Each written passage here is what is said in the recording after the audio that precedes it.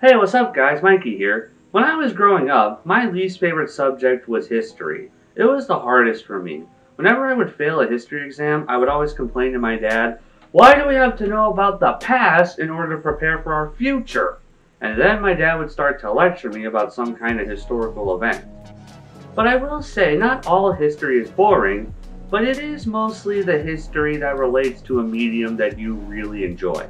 May 1st, 1999, the day that is, in my opinion, the day SpongeBob SquarePants officially debuted to the public. Sometimes there seems to be a debate as to whether SpongeBob premiered on that day or on July 17th, 1999.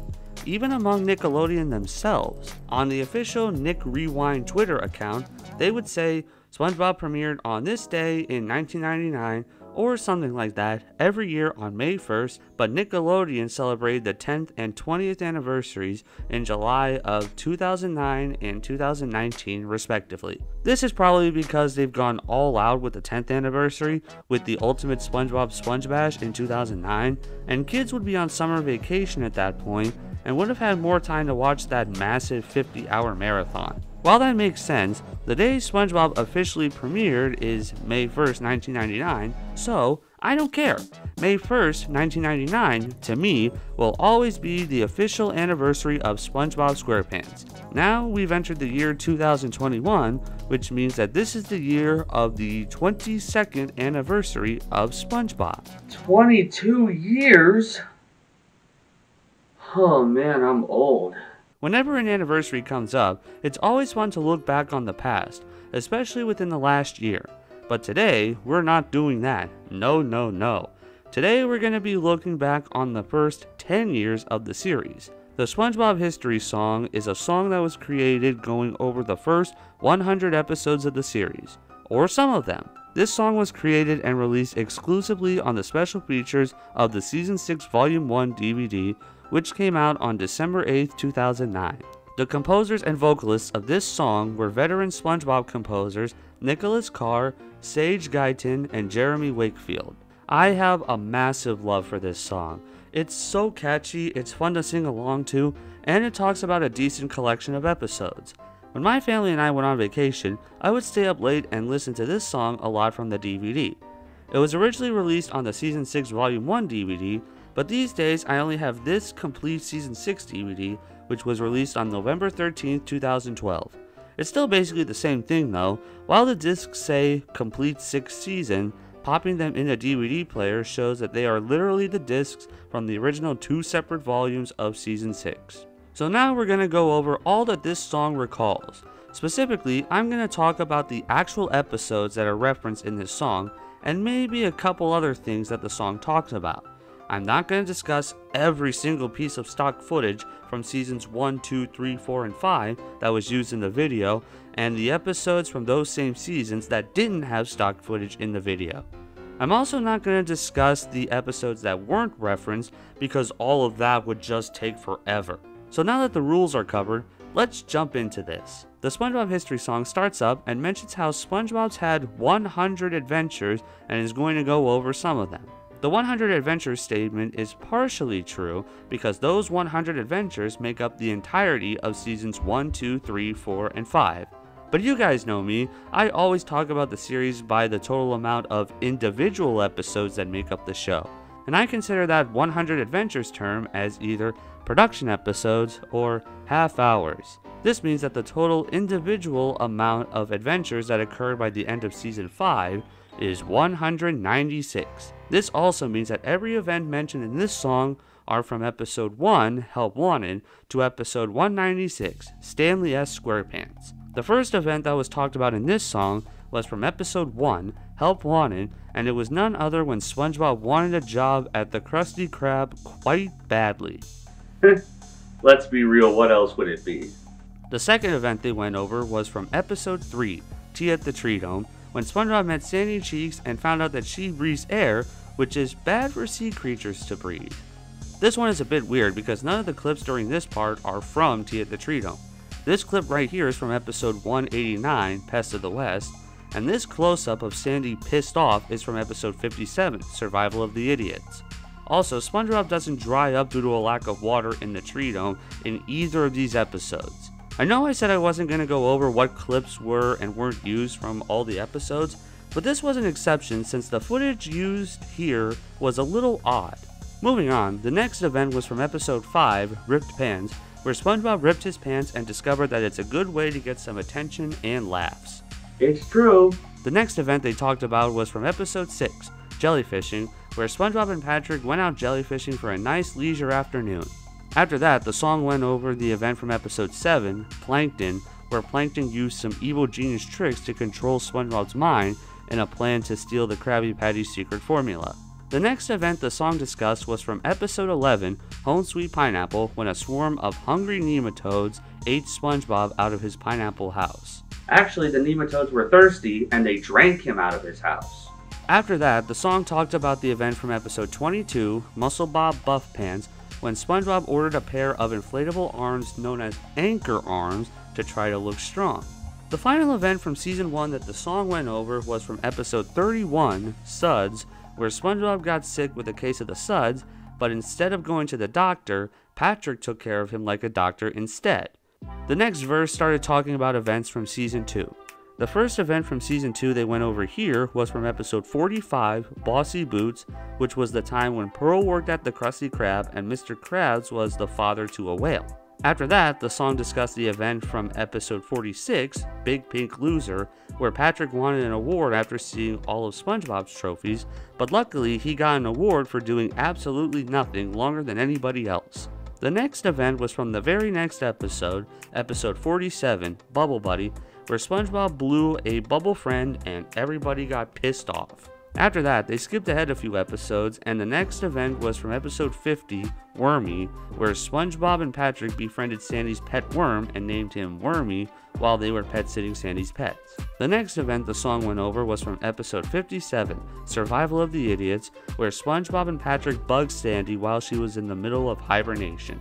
The following event they talked about was from episode 62, Squirrel Jokes, where SpongeBob was on stage telling jokes about squirrels, which is what bugs Sandy most. I thought that was when people took the name of Texas in vain. Moving on, the next event discussed was from episode 68, Frankendoodle, where SpongeBob found the magic pencil and created Doodle Bob, which resulted in a brouhaha. The final event from season 2, the song discussed here, was from episode 72, Krusty Love, where Mr. Krab falls in love with Mrs. Puff and spends too much money on her. Can't blame him. The chorus played again, and then the final verse of the song compiled a few random events from random episodes of seasons 3, 4, and 5, all in one place. The first event they talked about here was from season 4, and it was from episode 122, Have You Seen This Snail?, where SpongeBob forgot to feed Gary, and by the time SpongeBob remembered, Gary had already run away. The next event here was from season 4, and it was from episode 131, Squid Bob Tentacle Pants, where SpongeBob and Squidward were fused into the same body. After that, the next event was from season 3, from episode 101, Party Pooper Pants, where SpongeBob hosted a party and invited all his friends to it. This was also the only episode from season 3 referenced in this song. That's it? The next event was from season 4, from episode 135, Ghost Host, where the Flying Dutchman stayed at SpongeBob's house when his ship was wrecked. And that was all the events from season 4 that the song went over. Moving on, all the remaining events they discuss here are from season 5. The first event from season 5 they go over here is from episode 161, Fungus Among Us, where SpongeBob touched this ick and it spread to half a bikini bottom. The next event was from episode 169, To Love a Patty, where SpongeBob cooked a perfect Krabby Patty and fell in love with it. After that, the song discussed the event from episode 181, Atlantis SquarePants, where SpongeBob, Patrick, Squidward, Mr. Krabs, and Sandy went to Atlantis, and SpongeBob and Patrick took a picture of the world's oldest living bubble, causing it to pop. The next event the song talked about was from episode 189, Pests of the West. For those who were curious about SpongeBob's ancestors, this was about a hayseed named SpongeBuck SquarePants. The final event referenced in this song was from episode 192, Whatever Happened to SpongeBob, where SpongeBob got hit on the head and grew a lump, and he couldn't remember his name, friends, hometown, or anything for that matter, and that he should have listened to this song to help him remember. The chorus played one last time, and the song ended. And that was the SpongeBob History Song. It is a great song to listen to, but looking at it critically, there are a few odd points. To get the big one out of the way, why is there only one episode of Season 3 that is talked about in this song, let alone it being from Party Pooper Pants? It may not be that major of an issue, but from what I've heard, this episode is not the highest praised episode from Season 3. There are a lot of other universally loved episodes of Season 3 they could have mentioned here, like episodes 88, Idiot Box, 91, Snowball Effect, 102, Chocolate with Nuts, or 116, SpongeBob Meets the Strangler, just to name a few. Obviously, I'm not experienced with composing music or writing lyrics, but I'm sure there could have been some way to make it work. Additionally, I also wonder why the first verse where they talked about some events only talked about events from Season 1 episodes, the next verse only went over Season 2 episodes, and the final verse compiled some episodes from Seasons 3, 4, and 5. Obviously, I understand that if the song was 5 verses long, one from each season, it would be rather damn long. I mean, the song is already 3 minutes and 18 seconds long as it is, and that's about the average length of songs in general. Maybe to even things out a bit, the first verse could have squeezed in 1 or at the most 2 events from Season 2, and the second verse could have added a couple events from Season 3, and the final verse could have been just events from Seasons 4 and 5. I already mentioned how I thought it was odd that the part where they talked about SpongeBob and Sandy meeting for the first time didn't include any clips from Tea at the Tree Dome, so I'm not going to talk about it again. Earlier in the song, it was mentioned that Bossy Boots was when we found out that Eugene was a whale's dad. This is actually untrue because the episode where this was revealed was episode 17, Squeaky Boots. That's all the critical points I have about this song. Don't take that as I don't like the song, far from it. Some of those points, particularly the one where I talked about evening out the events from Seasons 1, 2, 3, 4, and 5, just to get more events from Season 3 represented in this song, is just a way to make this already good song even better. The video itself is pretty good as well, so are the vocals and the instrumental to the song as well. The instrumental of this song is called Another Best Day Ever and is often played in episodes of Modern SpongeBob, starting with the title card of episode 263, One Course Meal. Also, if you listen to the song, you can hear the audio from the episode clips playing alongside the song.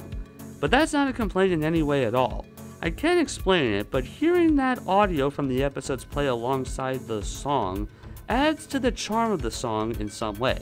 I enjoyed it, and that's what matters. While the song was only on the Season 6 Volume 1 DVD for a little while, and was also released on the re-release of the complete Season 6 DVD, it would also become available on the Next 100 Episodes and the Best 200 Episodes Ever DVDs, which were also both released in 2019. It's also up online, so it is readily available to listen to no matter what. The song itself is pretty well done, and I would love to see another song like this in the future. Another song that goes over even more of the show's history. Maybe a longer song with a couple of the major events from every season of the show. But whether or not that does happen, this song is really charming and is one of my personal favorite SpongeBob songs ever. The SpongeBob History Song is a nice way to celebrate a part of SpongeBob's history, and if you're into music from the show, then I wholly recommend giving it a listen. And even though it has the word history in its title, it still probably won't bring me to feeling any motivation to study any actual historical events anytime soon.